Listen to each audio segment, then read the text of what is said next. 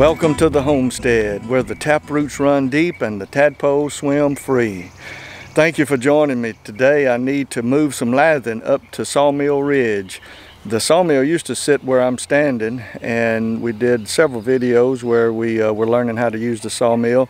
And so some of the lumber is still here, and the sawmill shed is being built up on Sawmill Ridge. And so we got the rafters up in the last video, and today I need to go ahead and move the lathing up to the sawmill shed so that hopefully tomorrow we can start putting it on.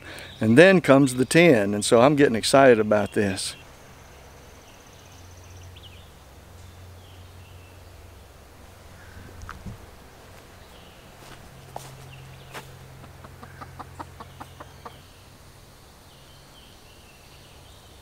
How's it going, Blackberry?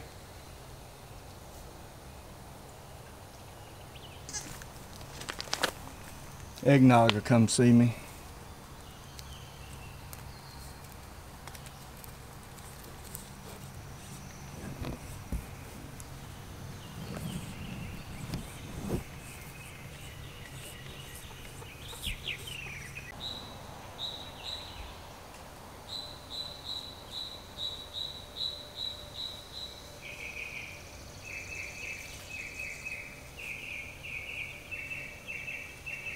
Sawmill shed looking good.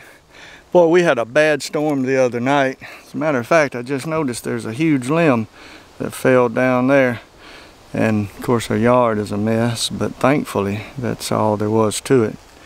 Some folks did lose power for a little while, but I'm going to hop on the tractor and change out the bucket for the forks and go down and get the lathing.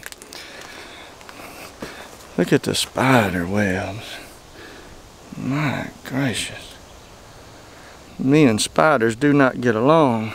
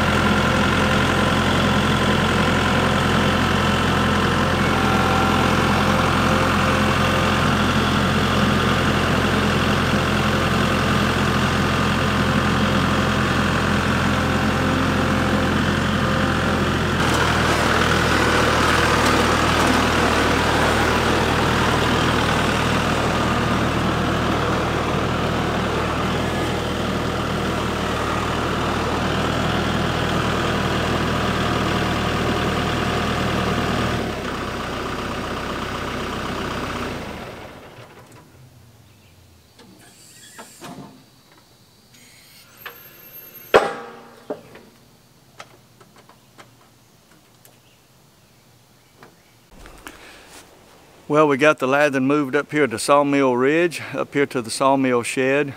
That's the next step in the sawmill shed build, is the lathing, and the tin goes on the lathing, and so we'll need to get the tin up here. That'll be the next thing we move up here, and then we'll be ready for the tin. Lathing first and then tin, and we'll have a shed, and we can get the sawmill under there. It is hot today. I don't think I have to tell you that. You can probably observe the redness of my face and how sweaty I am. And it's 108 heat index. It's 94 degrees with a heat index of 108. Of course, it's middle of June, South Mississippi, and so it's going to be hot. I think I'm used to it until it gets so hot I feel like I'm about burnt out. But anyway, Dolly D's over there under the tractor. It's very interesting. Dolly D, there's lots of shade around to lay in, but Dolly D chooses to lay under the tractor, which I can only imagine has to be hot because of the engine heat that's radiating in all directions. She's sometimes a funny dog. Well, thanks for watching. Hope you'll join me on the next one.